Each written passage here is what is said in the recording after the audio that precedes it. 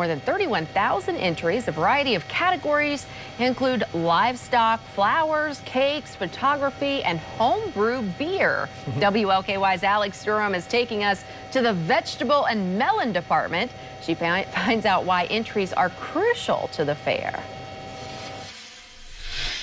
There are more than 7,000 categories when it comes to entries here at the Kentucky State Fair. We're here in the vegetables and melons department, and we're starting out looking at some of the interesting categories like the senior citizen exhibit with the vegetable critters. Ian Cox, oh my goodness, this is so exciting. Why are there so many categories here? Well, it's a highly contentious environment having 31,000 entries. We got to make sure things are being judged equally and against the things that look similar. So no squash critter up against like a regular eating squash. That's right, no eyeballs. No competition. I see. And one of the most popular competitions people want to know the outcomes of is the largest pumpkin contest.